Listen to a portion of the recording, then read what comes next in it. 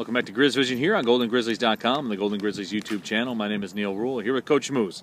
John Musachio after 6-2 loss to Valpo. And Coach, you guys offensively today had your chances 1 of 10 with runners in scoring position. It's a tough way to go. Yeah, we had our chances today for sure, and two out hitting.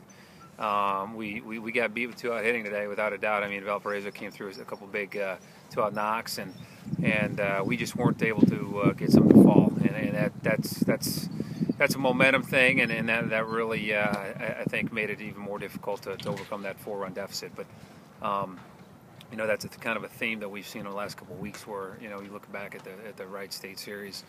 We had a lot of chances to win those games in extra innings in the bottom half of the ninth, and games 2 and 3. But guys have to just stay loose, relax, and have confidence and believe they can do it. Otherwise, you start to press, and I think maybe we saw a little bit of that today, where guys are thinking, I got to be the guy that delivers. We need to do this. Anytime you need to, or you got to do something like that, you create even more stress on yourself versus staying loose and being relaxed and having confidence. So.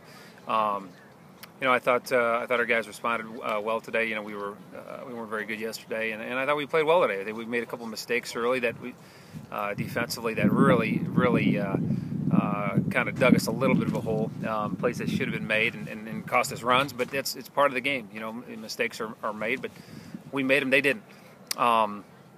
Nate Green was very good. I thought he had a strong outing. I thought he did a great job overcoming some adversity, and he stayed patient, he stayed disciplined. He really pitched like a veteran today, and his pitch count was up, and he threw a ton of sliders, so we had to move on and get another freshman in there. And I thought Nate Schweers did a really nice job too. He's a couple pitches away from really throwing 3 shutout innings for us, and then Luke McCaddy's really come on strong. So we got to build and we got to be positive. As long as the effort and the attitude and the energy is there, and it was there today. We didn't get the breaks, and that's that. So we look forward to this week and heading to Youngstown for the league play next weekend.